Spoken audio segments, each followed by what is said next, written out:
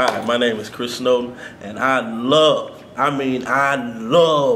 J. Ross TV. What's up, y'all? This is your boy J. Ross hanging out with my dude Chris, man. He in the Lou, y'all here with Eric Darius, man. They just smashed up at the Chesterfield Amphitheater for the Summer Jazz Fest, man. Hey, man, hey, if y'all know Chris, man, Chris got that flavor. You know, so when you playing, Chris, man, like you when you grooving, the flavor that you do have, where did it come from? How did you develop that? Man, how do I develop? First, started off in church, as a kid, and then, man, listen to different records and to some of my favorite bass players. Actually, they still are today. My favorite bass players. Everybody from Chicago, your Maurice Fitzgerald, your Tony Russells, your Sheree Reed, your Swole Ray, Ethan Farmer, Damo Farmer, J.J. Smith. Then, we gotta go to Atlanta with your Trey Gilberts, your Sean Michael Rays, your Aaron Clay, your John Roberts, your Sam Sims, Ronnie Garrett. Then go to L.A. and New Jersey, Kevin Stansel is another influence, man. So I listen to everybody, man. So just listen to gospel records, listen to funk records like Gap Band, The Time, Prince, Confunction, Pleasure, Cameo, Parliament. So, man, and I just shared to records, man, and that's how I just developed my sound, and basically have a versatility. When it's time to play gospel, it's time to play gospel. When it's time to play funk and R&B, it's time to play funk and R&B and groove. Right. So out of all the people that you named, some of your favorite people and heroes, how did you mesh all that together and come up with you? Man, you just take from anybody, man, and you just say, hey, I can do this, but I can put it my way, because you don't want to get that sound. Oh, he sound like this cat, or he sound like this cat. I just take from everyone and kind of tweak it to my style and my style of playing, and how I would approach it, and just give it a different sound. So yeah, man, but that's it, man. And shoot, I love J. Ross TV. Yeah, I feel you do. So like when you were growing up, man, and you was developing your style, is there anything that you can tell the young cats coming up behind you that they can practice on or either do that get them prepared to play on the main stage? Yes. Learn your music. Break that down if you can. Learn your music, learn the record, study the record, know what you're about to play, know what you are playing. Just get in detail. One example, I used to work on the B.B. King cruise ships some time ago, and the corporate director, Louis McKay, he was like, hey man, go back and listen to the record. You playing it, but actually listen to the record. And it was Let's Groove Tonight. And most guys just like boom, boom, boom, boom, boom. But it's boom, boom, boom, boom, boom, boom. You're holding that one, just a little longer, so hey, study, and when you think you know it, go back and relearn it. It's something you missed. Yeah. I do it all the time. Yeah. It's something I missed. And definitely be prepared, know the music. When it's your time to shine, get out there. Yeah. And then go back to the background and play your job. Yeah. So now tonight you're here with saxophonist Eric Darius. Yes. So how does it feel like when you guys come out, and the roar of the crowd, all the adulation, man? What's going through your body, man? What in your brain? What you thinking? Man, what I'm thinking is, this is a great crowd. How are we going to basically leave it all on the stage tonight in a different way? Every show is different, sometimes it may be the same repertoire, but every show is different. Every crowd is different, and so we have the mindset to, okay, we're gonna leave it on the stage. How are we gonna do it this time? And I've been with Eric 2 years, man, and that's my brother, great cat. I love him. He keeps me on my toes. He's not your quote-unquote smooth jazz, man. He plays everything. I mean, everything. And man, we go out and we just have a good time. He knows what to expect from me, and I know what to expect from him. So our personalities click, and when we on stage, it's magic. Yeah. So when he allow you to come out and just let go, let you be free and let you take a solo or whatever, what's going through your head? Are you piecing together patterns in your head from your library, your musical library? Do you see like where your fingers going in your head? Do you see colors, creative? Honestly, I see the people.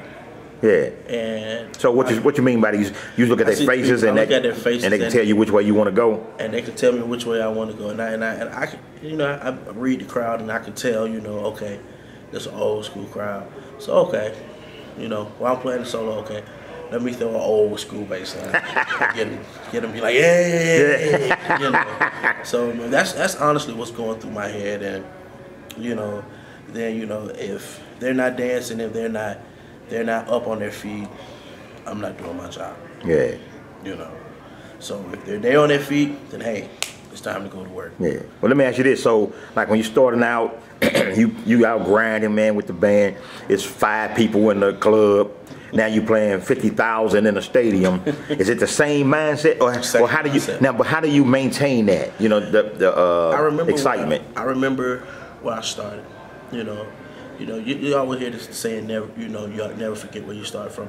That's a true statement for me, because I remember playing 5 people, in a club, and and making $50. Yes, sir. Oh yeah. So it keeps me humble to know that hey, now you can play in front of 50,000, or to a sold out, amphitheater tonight with Smooth Jazz Cruise Festival on land. Yes, sir. Shout out, y'all did good.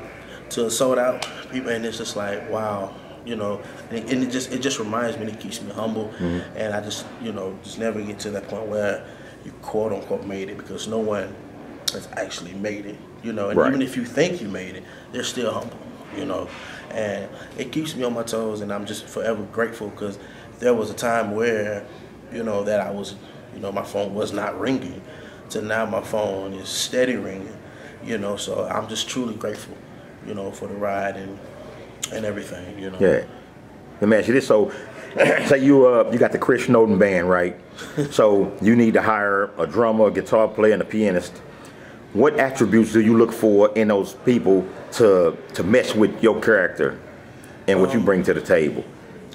Basically, their mindset, their work ethic, and so hold on. Is it a lot of lazy musicians? Straight up? Okay. Don't shoot the messengers. Because, and there's nothing wrong, but when we say lazy, it's meaning like, you get the gig and you don't prepare. My thing is, and this is just me, if I say yes to your gig, that's a contract. Even though we have not signed anything, that's a contract.